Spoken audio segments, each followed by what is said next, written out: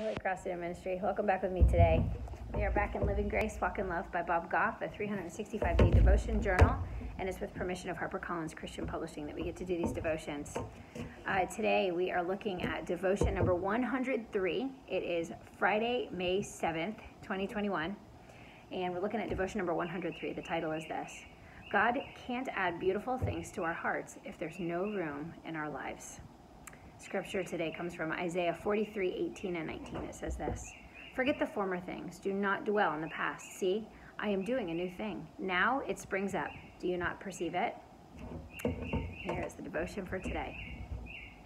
It's a little alarming to do an inventory of all your stuff when it comes time to move. It's usually when we notice how much stuff we actually have. We think it's going to be a breeze, and then we open a closet to find stacks of high school yearbooks piled up on top of boxes with 20-year-old bank statements. Then we rediscover attic storage that we had forgotten about, packed tight with broken lamps, old tennis shoes, picture frames, and pool cues for a pool table we don't even own anymore. How do we acquire so much stuff without our own awareness? To push back against my hoarder tendencies, says Bob Goff, every time I move, I give away as much stuff as I can and vow to keep space open for more beautiful things to be added. You can see where this is going. If we want to make room for beautiful things to be added in our lives, we have to get rid of some old stuff. This doesn't just apply to the physical things. It applies to the hurts and the memories that we collect over time as well.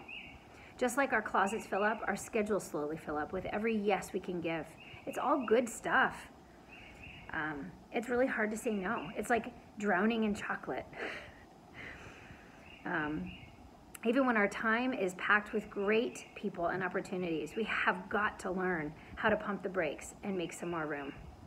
The sweetest moments in life happen unannounced. They're long drives down country roads in autumn or hikes that leave room for exploration. They're quiet evenings with people you love, when you can sit together in silence and still feel heard. God can't add beautiful things to our hearts if there's no room in our lives. What will you quit so you can get some rest? You'll never regret making space for the treasures you've been too busy to cherish. The reflection question for today says this: what do you need to let go of so you can make more space for what's truly good and beautiful? I've heard it said that we will make time for what's important. And usually I feel like it's exercise and probably devotions, time with God, that are the first to go for people who are Christians or people who feel that pull to grow closer to God. I feel like those are kind of the first things that we're like, oh, I wish I just had more time. I would read the Bible more. I would pray more, or I would exercise more. We will make time for what's important. Anyway, and let's pray. God, thank you so much for giving us every minute that we have with our lives. Thank you so much for all the time, because you are not limited by it. Thank you so much for the gift of every single day that we wake up and we have 24 new hours to do with whatever we please. God, help us to fit time for you in there. Help us to remove some of the things that are taking up a little extra space so that we can make room for something great, something new, something wonderful that you're trying to give.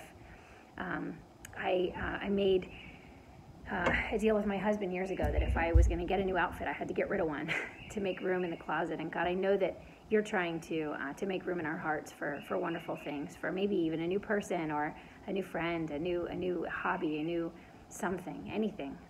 And God, I know that sometimes when we hold on to those old things, it can be for nostalgic reasons, God, but sometimes we just don't need to. Help us to have the discernment and the wisdom to get rid of what we don't need to make room for what you're trying to bless us with in our lives. I pray that in Jesus' name. Amen. Have a great day.